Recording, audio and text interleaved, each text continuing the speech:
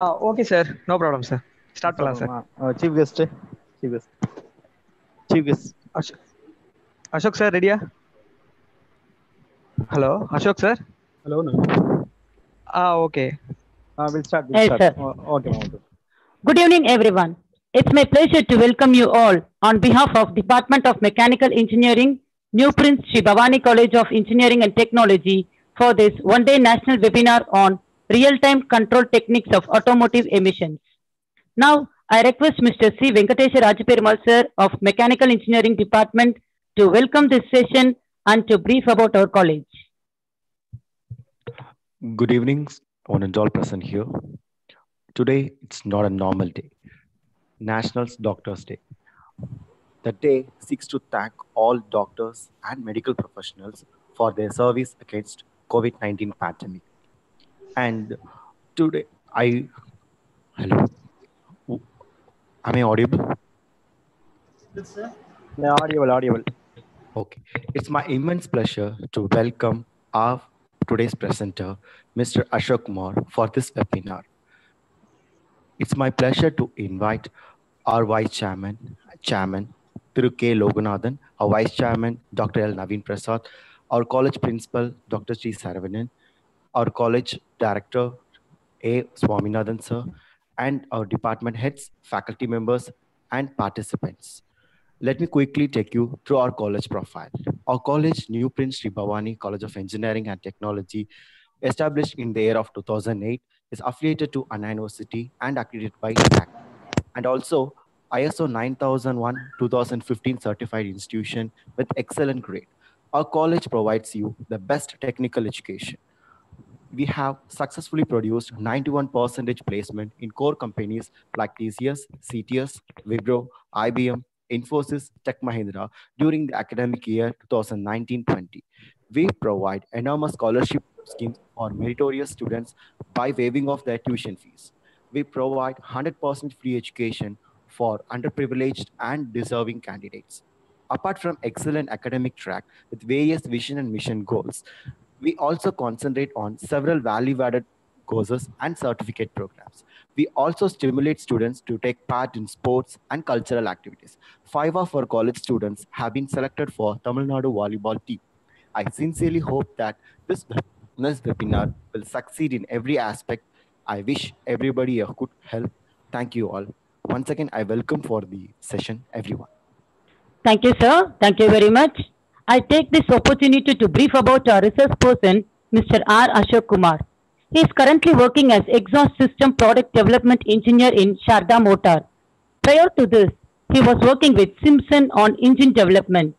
He has completed his graduation in automobile engineering and masters in internal combustion engineering and operations management. Currently, he is working for the development of exhaust system for on-road, off-road, and non-road application to meet the BS4, BS6, TREM, 4-stage, 5, CPCB plus regulation with various original equipment manufacturers like Mahindra and Mahindra, Hyundai, Tata, Ashok Leyland, Sonalika, Escorts, etc. I welcome you, sir. So kindly take over the session, sir.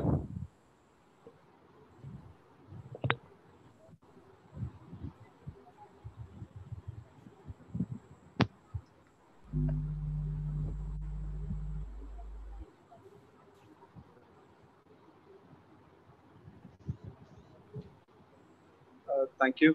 Thank you for the brief introduction. Thank you for this opportunity. And good evening to all. Um, yeah, I'm working in the field of exhaust system for all internal combustion engineering. So I take this opportunity to elaborate you on the requirement of an exhaust system in an engine and why it's required and how it is derived and how it is becoming a solution for an automotive sector. Okay. So basically, if you see in automotive sector, it is run by an power source that is the internal combustion engine. So the engine is a power source that is delivering the required requirement to an vehicle, like whatever it may be, in generated speed, torque, or other sophisticated things. So when we are using an source for power, so there are some byproducts coming out of an engine. So that may create or that will create harmful to the environment as well as the human beings. So basically, government is regulating. They are bringing up the regulation on time to bring the harshness that is becoming due to the technology. So so so they are making a trade-off on both the scenario. Like when technology grows, it will not affect the environment as well as the human being. So I'm going to brief the how the emissions are generated and what are the regulation, how the regulation numbers are derived, and what are the technologies that are used in an engine to bring the emission numbers to the required. So basically, if you see an internal combustion engine, so the power whatever getting inside is going to be an air plus fuel, and as a byproduct, the burnt gases are coming out. So when you take it an air is a composition of oxygen and nitrogen. So whereas the other composition is the, so in case of spark ignited engine, it's going to be a gasoline, and in case of compression ignited engine, it's going to become a diesel. So based upon the composition of the input, the output is going to be varied. So that amount of outputs that are coming, like see if you see in the screen, like CO2, CO, NO2, NOx, PM, SO2, HCN, O2, maybe more other byproducts may come out, but certain products are regulated. So certain products numbers to be maintained by using technology. So these numbers are coming through this input content. Like if you take an diesel fuel, the chemical formula that the ranges of the carbon as well as hydrogen content varies from C10 to C15, H20 to H20. So this varies. And if you take a gasoline engine compared to a diesel, it will be lower. Like for example, in the gasoline is C8 and H18. So again, the fuel, the hydrocarbon fuel, whether it's diesel or gasoline, it is coming into picture along with the air and creating a byproduct. At the meantime, generating this chemical energy into heat energy and heat energy into mechanical energy. So this varies based upon the inputs that we are using. That's the point I try to bring. So as I given a small introduction about the engine, like if you see an internal combustion engine, it's two types. It can be normal as a layman language. We used to call it as petrol and diesel. The other way, the petrol engine is called as spark ignited engine, and the diesel engine are called as combustion ignition engine. So basically, it is an volume control, and the diesel is a pressure control. So the ignition point is brought at a certain point. It is ignited, and the output of the chemical energy is transferred into heat energy during the combustion, and it's transferred to a mechanical energy to the cylinder head, piston, and the crankshaft, etc., to the drive. So as we see, there are two different fuels and two different type of engine operation, and that brings the required output to the vehicle. But there are n number of variables that contribute to bring the fuel into an power. So, for example, if we see in an internal combustion engine, the temperature, the thermal management, like whatever, since it's a power source, the power, whatever is getting generated, should not go to an atmosphere. So the appropriate material need to be selected, and appropriate condition need to be maintained all around the system. Even exceeding the system could kill the engine. Like it can give a high thermal expansion, which the engine cannot operate. So the thermal management is a major preliminary variable that need to be precisely controlled. Then the injection, the how much amount of fuel you are injecting. So the what is the injection speed, what is the injection quantity, and even the pressure. For example, if it's an common rail direct injection or multi-point fuel injection, whatever may be, what is the pressure maintained? So the quantity of fuel is determined as one of the variables. Then comes to the combustion. So you are maintaining a certain temperature, you are maintaining a good fuel condition. Again, the combustion chamber, the valve opening, and all other parameters. The combustion need to be a clean combustion. Like the complete fuel need to be utilized, or complete fuel need to be burned to extract the full amount of output from the fuel. So that is determined by the air fuel ratio that is bringing into the engine. So there are certain ratio, like the air fuel ratio of the diesel as well as petrol need to be of an certain ratio so that the exact output can be brought out. After the basic operating condition, there are additional parameters like the turbocharging or the exhaust gas recirculation. Turbocharging is utilizing the exhaust gas for the additional input power for an engine.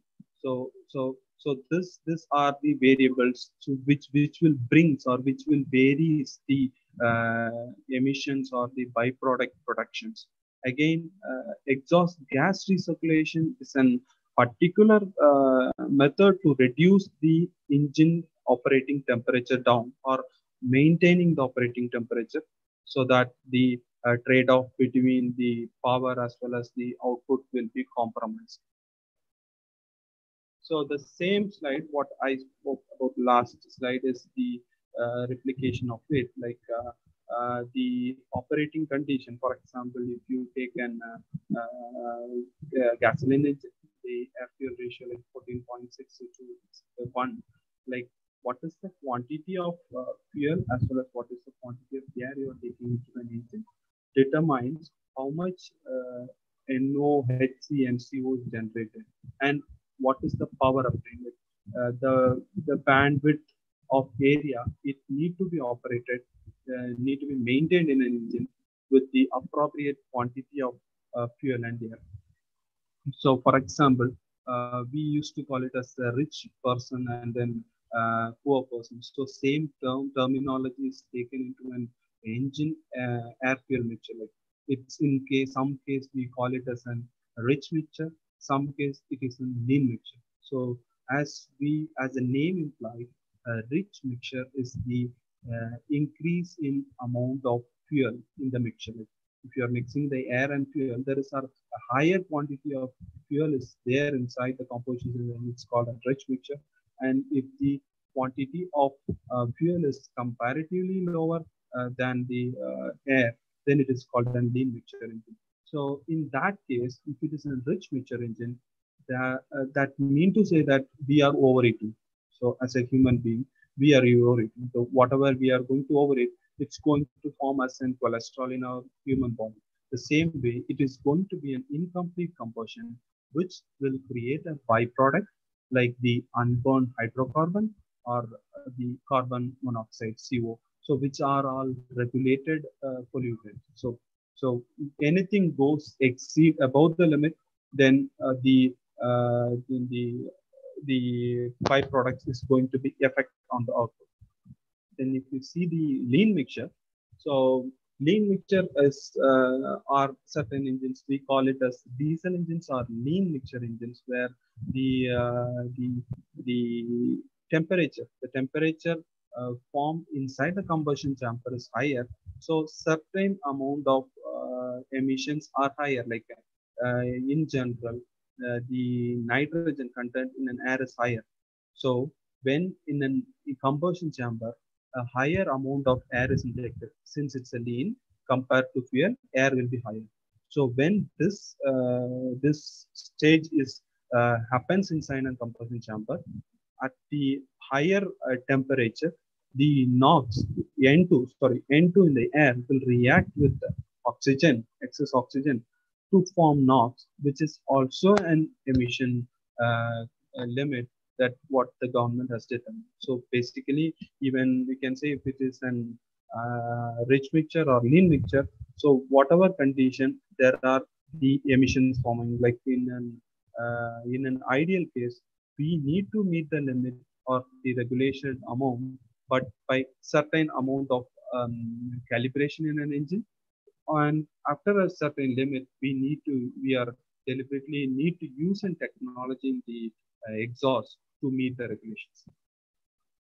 So why this? As we are using engine, we are using hydrocarbon.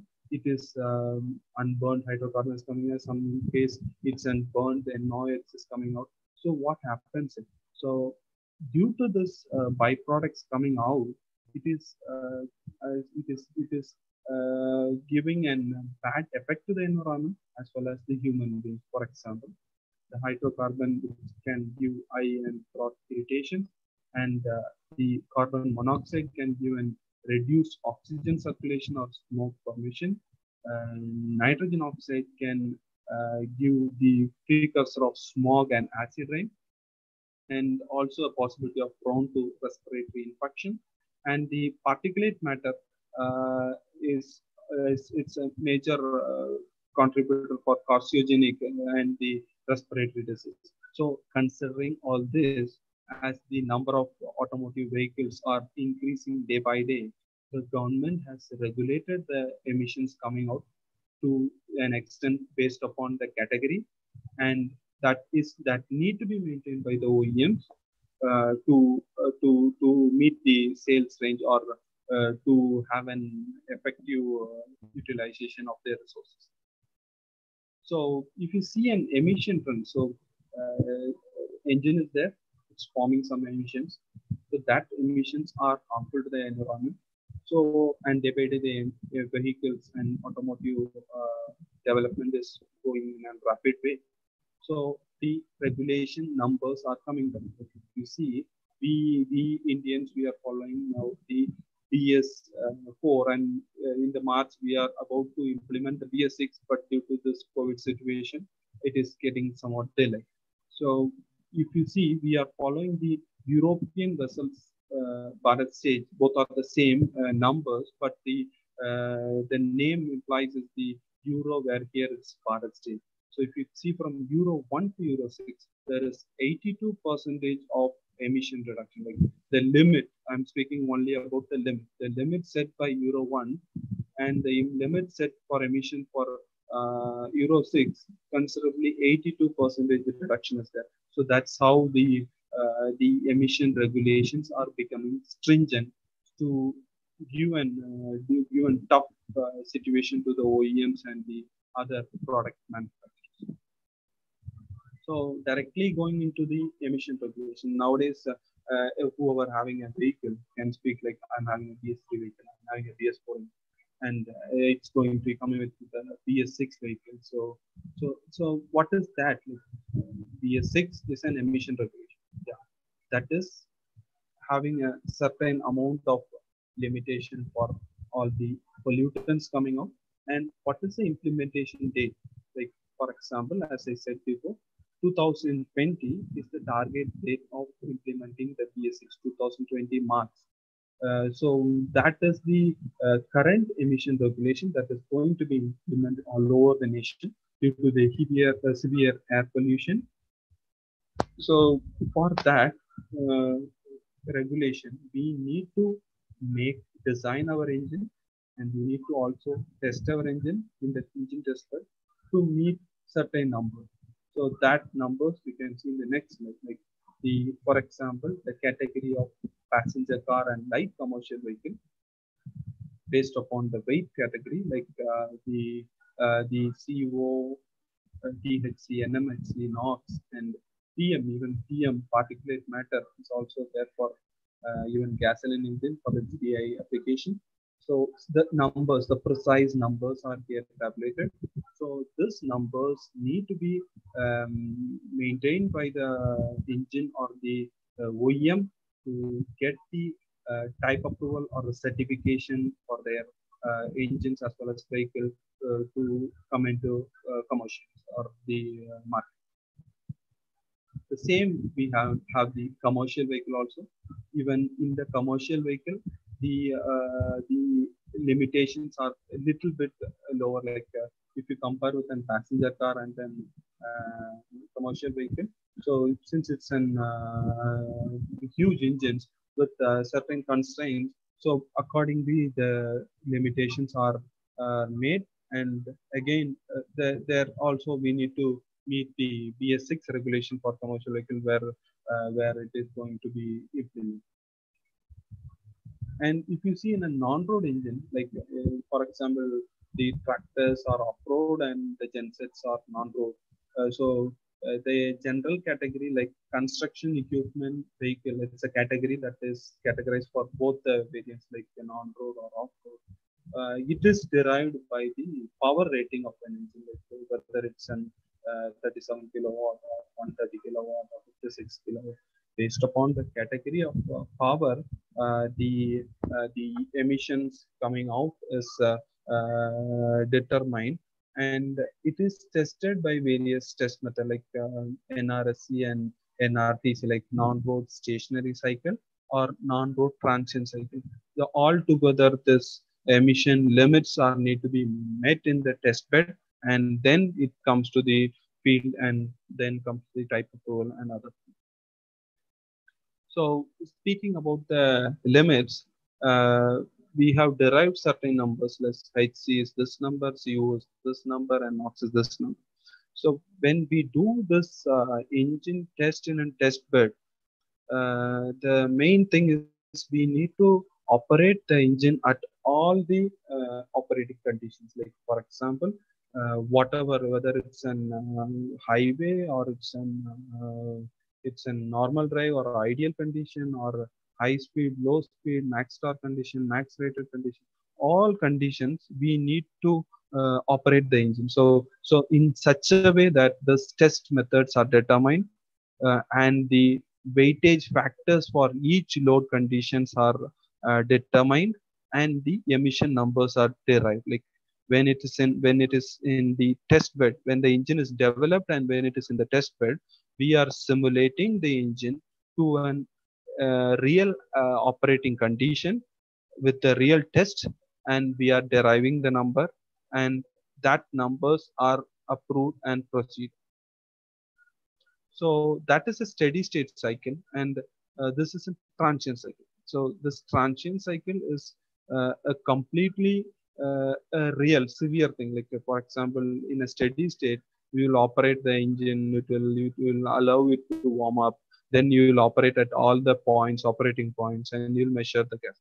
But in this case, the emissions start measuring when you start engine, like when it's a cold start. When if we take our vehicle in the early morning, higher emissions will be coming out. That's hydrocarbon emission due to the cold start condition. Since the automobile or the engine components are not at the required temperature, the excess amount of fuel is get wasted during the cold start condition.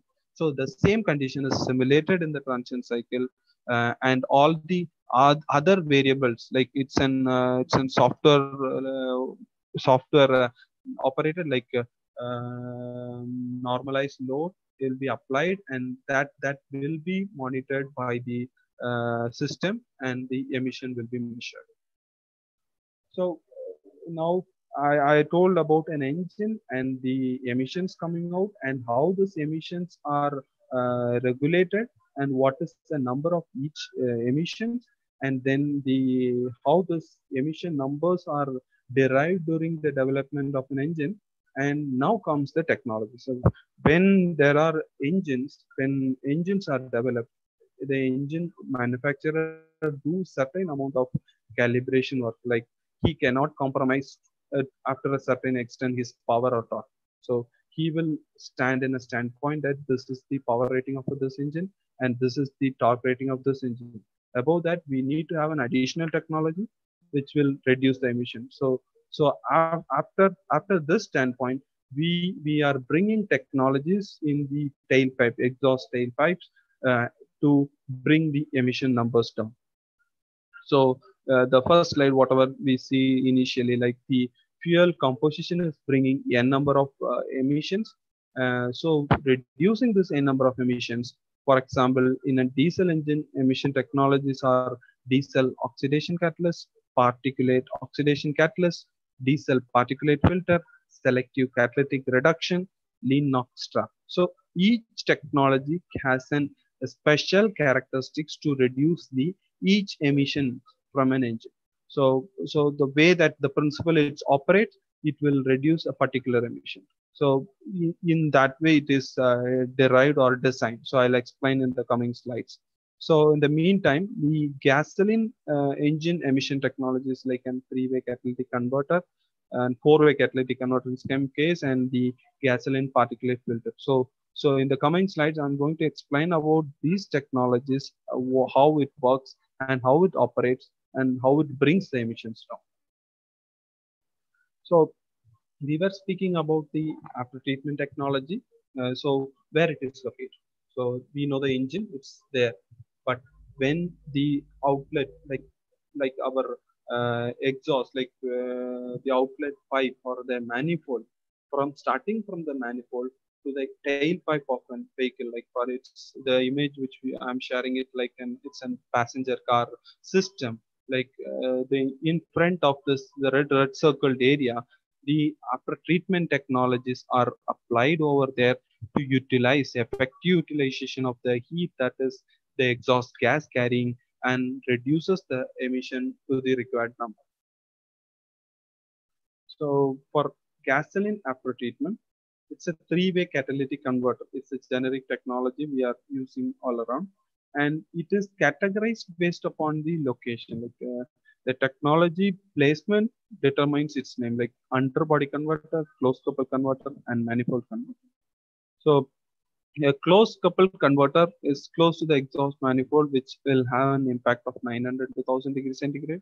And the toe body is the brake pedal or transmission, and underbody is the floorboard, like right down the vehicle. Like the temperature variant are different. Like based upon this temperature conditions, the material selection and other design parameters are decided. But apart from this, the conversion is same. Like uh, as the name implies, three-way catalytic converter. Uh, the three major pollutants or the regulation limits for a gasoline engine is HC, CO, and NOx. So the HC, CO, and NOx is converted to non-harmful emissions or the unregulated emissions into H2O, CO2, and N2. This is how it operates.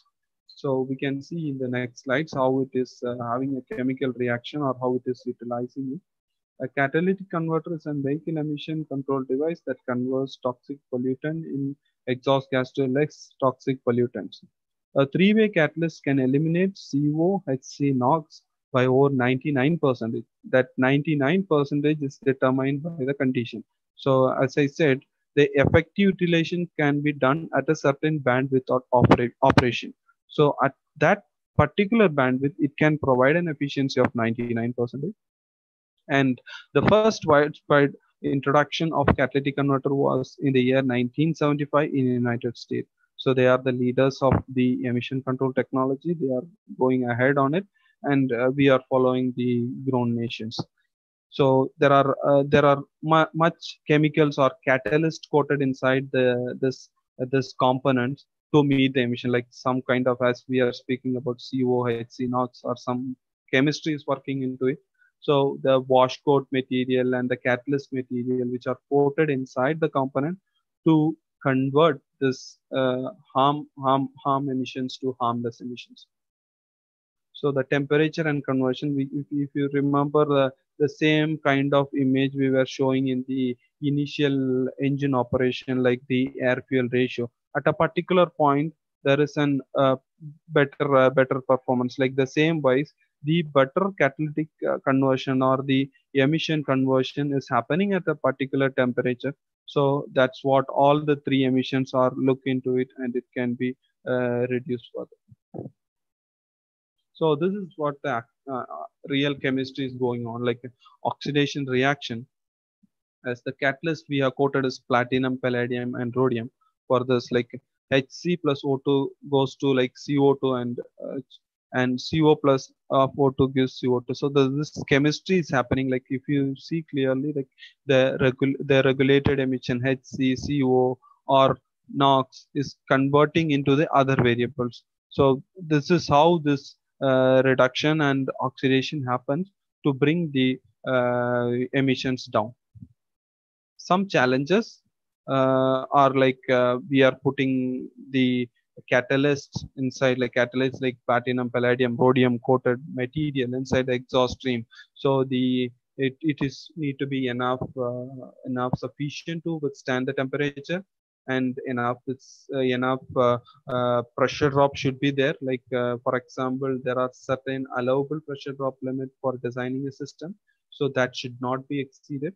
So the operating environment, like if it is an catalytic converter, the heat generated inside it should not affect the other components and the system size. You cannot design a bigger system that which will reduce the emission to a lower round, but within the allowable package limit, we need to design a system that can reduce the emission. So that's how the gasoline after treatment works. So coming to a diesel after treatment, the diesel oxidation catalyst, diesel particulate filter, lean NOx trap, and selective catalytic reduction. So in generic, if you see DOC, as the name implies, it's oxidation catalyst. So it's only do the oxidation or activity, not the reduction activity.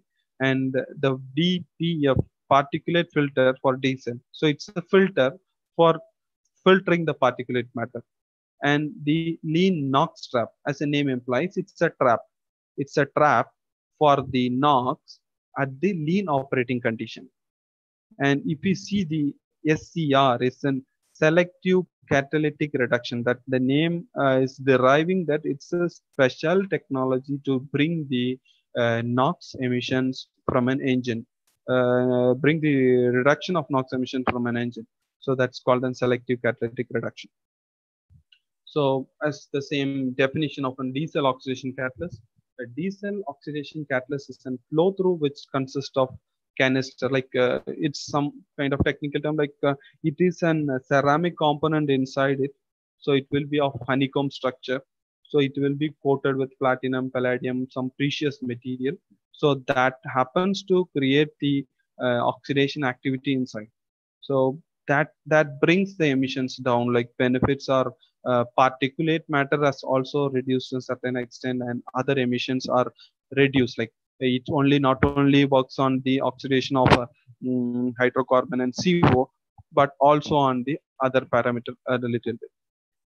So this is how, like the DOC it's mentioned is an oxidation catalyst. The emissions are CO, HC, and soluble organic fraction are coming into picture.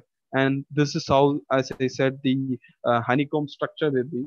The inside the honeycomb structure, the yellow or the wash coat and catalyst that are coated inside. This chemicals come into action with this pollutants to form an unpollutant gases like CO2 and H2O. So it's like a black box, and this can only happen at the temperature conditions, like certain temperature limits are there. So based on that operating condition only, this conversion can happen.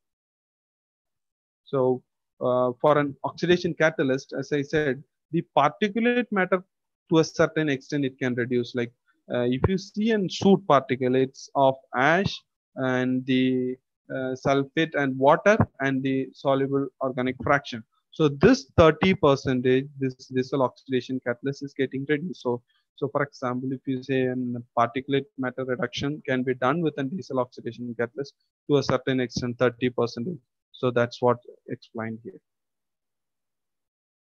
Then comes the diesel particulate filter. Again, it's like an air filter we are using in the inlet of an engine. The inlet air is clean. Here the exhaust air is clean.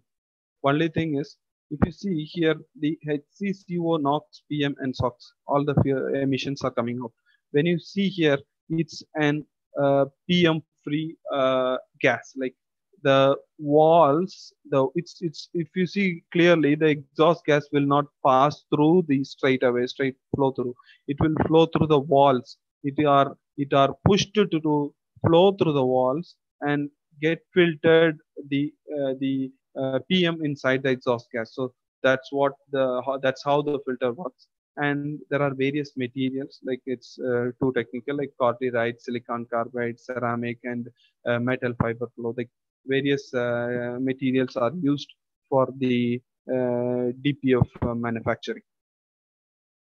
So this is an clear view of the filtration.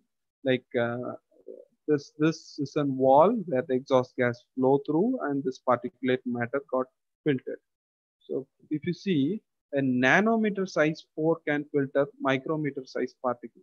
That mean to say is a bigger particle with a smaller holes, it will get restricted inside the filter. So here is the accumulated soot inside the flow. Like if the channel will be there like this, for example, if it's something around 2 to 3 width, then after filtration it got into like this. The soot will get loaded. This is how it gives or it supports to the exhaust after treatment technology. So the other point is, like when we are making the soot filled on this diesel particulate filter, in olden days we used to scrap the diesel particulate filter when it exceeds the pressure limit, or when it got filled up. We need to remove this component and we need to throw it out. But now, due to the technology development, we are doing an regeneration process. Like we are heating the brake to remove the soot accumulated inside. Like for example, the exhaust gas temperature is brought into a certain limit and it is getting burned. And in some other case, it is coated with some material to bring the temperature higher. So that's how the filter is getting cleaned. It's not taking the filter out, and that's how the diesel particulate filter regeneration happens. So as the regeneration, there are passive and active. So passive is nothing but it will remain stable, and the self controlled or the coated catalyst coating will promote the temperature to bring the regeneration into picture when it's normal condition. But when it is an active, you need to have an external source or an external temperature provider to heat the loaded soot and release the soot as ashes out. So that's like the active regeneration techniques are burner and throttling and fuel additives and catalytic regeneration and other things. So here is a combination of DOC and DPF. First comes the diesel oxidation catalyst, and then comes the diesel particulate filter. In this kind of systems, the combination is utilized. Like the diesel will have DOC will have the NOx, that is the NOx coming out. Since it is an oxidation catalyst, the exhaust from an engine is coming out HC and CO. It will oxidize into H2 and CO2. And this NOx coming out from an engine will come as it is, and that will be utilized for the DPF to oxidize the soot inside it. So that is some comment of chemistry inside it to release the loaded soot. Then the lean NOx trap. So lean NOx trap is one of the technology for reducing the NOx. It's trapping it. As in the initial presentation, we have seen that diesel is an lean burn engine. So in the lean burn condition, high amount of NOx is generated. This NOx are trapped using this technologies, and it will be released in the rich mode. Like or if you see, this is a lean NOx trap catalyst, which will store the NOx coming out at a higher for an lean mode condition.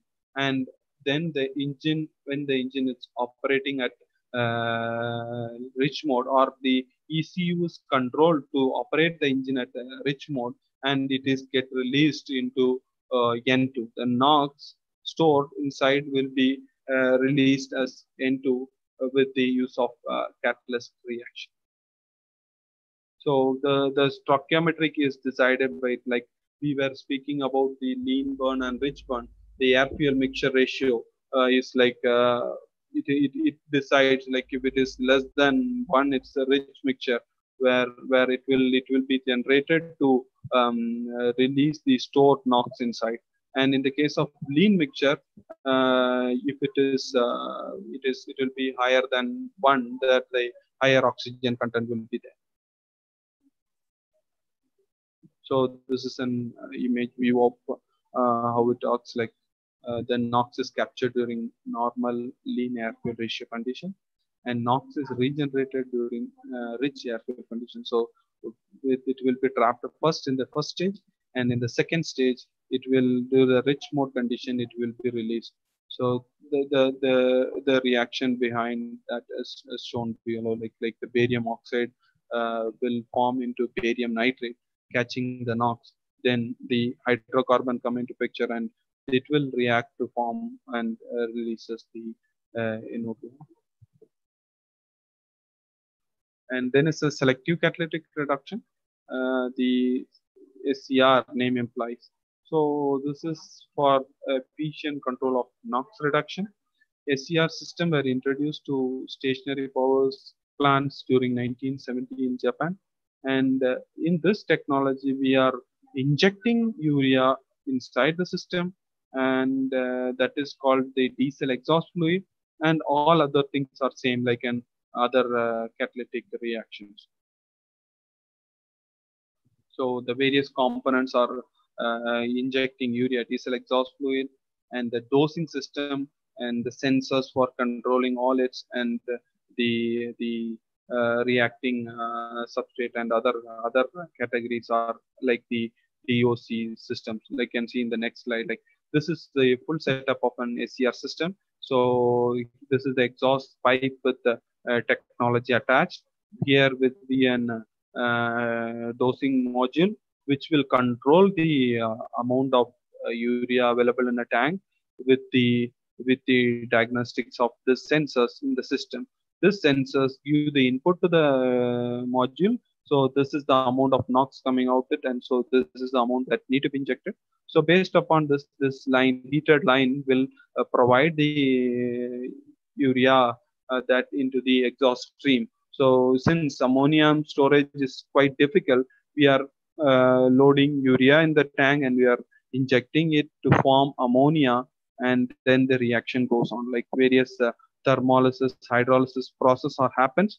And this is how, like in front of the substrate, like in front of the system, the ammonia will react with the NOx to form N2 and H2O. This is the final reaction that happens. To bringing this ammonia, we are making this urea to happen some kind of mixing with the exhaust gas to convert into ammonia.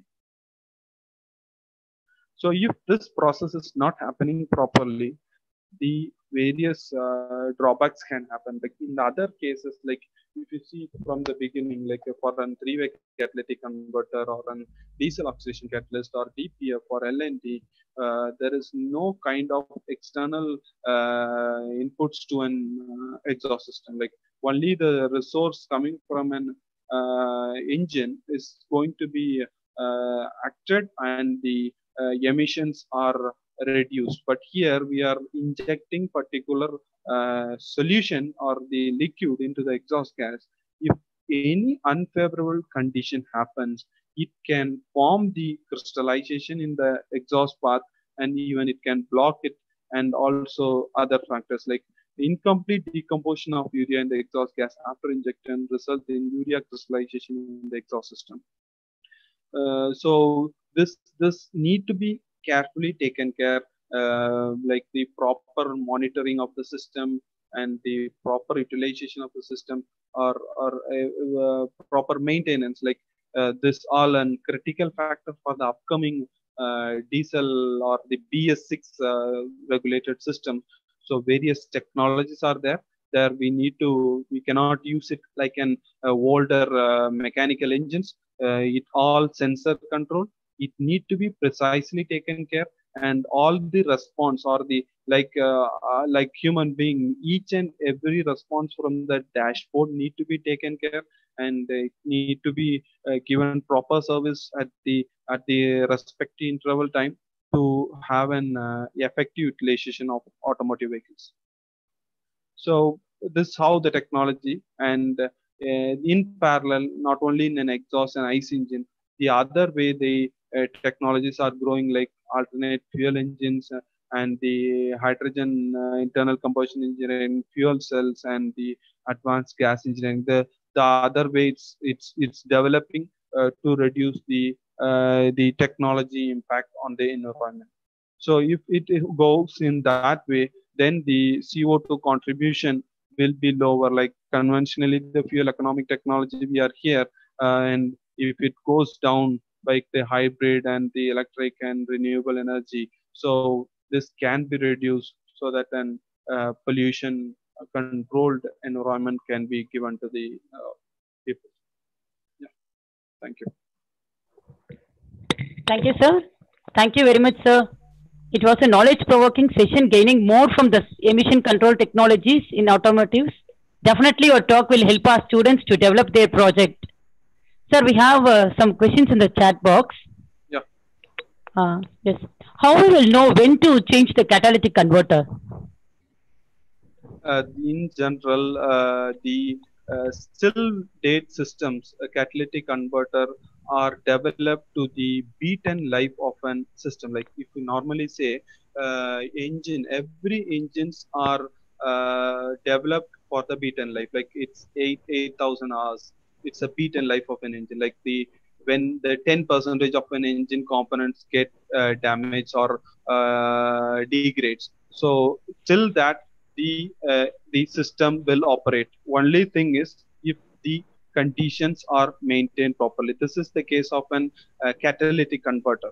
But in the case of upcoming BS6 systems like diesel particulate filters and other systems, you need to have a periodic service. Like the ash cleaning is a separate process that need to be maintained. So compared to an existing technology, the upcoming things or upcoming technologies for the BS6 that need to be an periodic cleaning, like the particulate filter, especially that need a periodic cleaning based upon the ash load. Okay, thank you, sir. There is one more question also, sir. What is the role of electronics in emission control system? Till date, electronics, like if you take till BS4, there are not much sensors. Like if you take a diesel exhaust system, only an oxygen sensor was there. But in today's scenario, the complete exhaust system is driven by an electronic control. Like as you've seen in the last slide of an HCR technology, for a particular technology itself, there are n number of sensors like NOx sensor, temperature sensor, ammonia sensor, and all are controlled by an dosing module. This dosing module is directly integrated with an ECU, and all the again for each technology like DPF, the regeneration is controlled by an ECU, and LNT it's controlled by an ECU. For example, nowadays for BS6, every system is coming with a minimum of 3 to 4 sensors. So electronic is going to play a major role. Okay, thank you, sir. Sir, one more question is there, sir. What are the particulates used in four-way catalytic converter? Repeat your question. What are the particulates used in four-way catalytic converter? So as the name is there, it's a four-way catalytic converter. Like basically HC, CO, NOx, and PM are the 4 emissions. So the name four-way catalytic is these 4 emissions are reduced. So oxidation, the HC, CO, and the PM, all 3 need to be oxidized. Like HC to H2O, CO2, and PM to reduce soluble organic fraction. And the NOx, NOx need to be reduced. So for that we need rhodium. So platinum, palladium, and rhodium are the catalyst particles that is coated inside. Thank you, sir. Thank you very much, sir. So now I request Dr. S. Sivagami, Madam, Department of Mechanical Engineering, to deliver the vote of thanks. To all, it is my privilege to have been asked to propose a vote of thanks on this moment. I would like to extend a special thanks to our honorable guest, Mr. Ashok Kumar, Deputy Manager, Tata Motor Industries Limited, for making an excellent presentation and making this webinar a very interesting. Sir, thank you so much. I also wish to express my gratitude to our Chairman, Vice Chairman, Principal, and Director for providing encouragement and continuous support. I am happy to share my time to my HOD and convener to organize this webinar. As no program can become successful with a single person, so I extend my big thanks to our staff members, students, and participants. Thank you all for making this event successful. Your contribution. Thank you. Thank you, Madam. Thank you so much. HOD, sir. Nice presentation, sir. Thank you, sir. Thank you. Thank you. Yeah, definitely, sir. Okay, sir. Thank you, sir. Ma'am, should we end up?